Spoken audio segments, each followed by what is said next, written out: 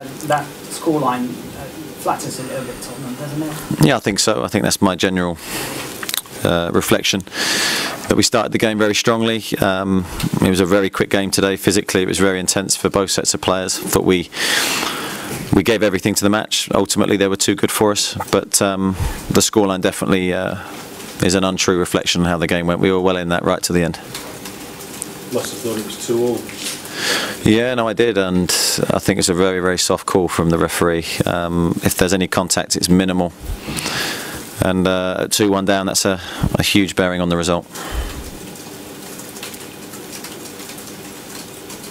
Did you have any dialogue with the referee afterwards about that? No.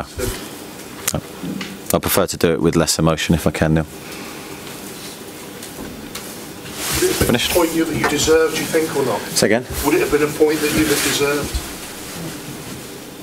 I thought I would have felt so just for the endeavour of my players. You know, I felt they gave absolutely everything today. They left it all on the pitch, and I think that's all you can ask. Now, they may have a different view on that, obviously, from their side. But for the large part of that game, the large part of the first half, I thought we gave them real problems with the pace of our front two and the physicality of the team.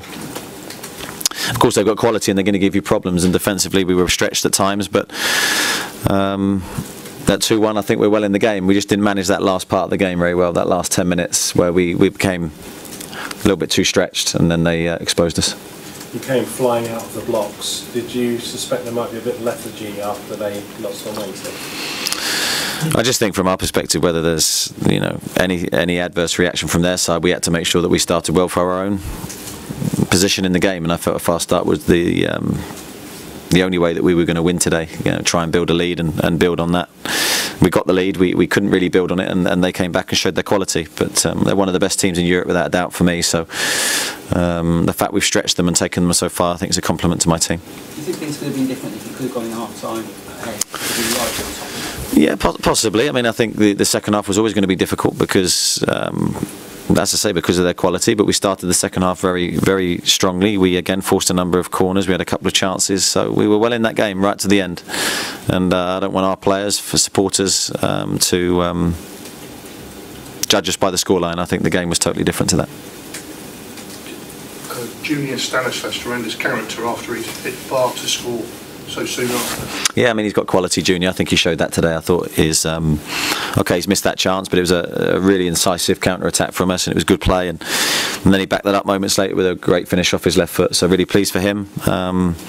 He's had his injury troubles this year, but he's building back to his best form, so he's a big player for us. And you handed Lys Mousset a rare second start. How did you think he did? I thought he did really well. Yeah, I mean, we always expected him to tire. He hasn't had a great deal of football, but for the time that he's on the pitch, I thought he did very, very well for the team today, and I think he showed his quality, and they'll only get better.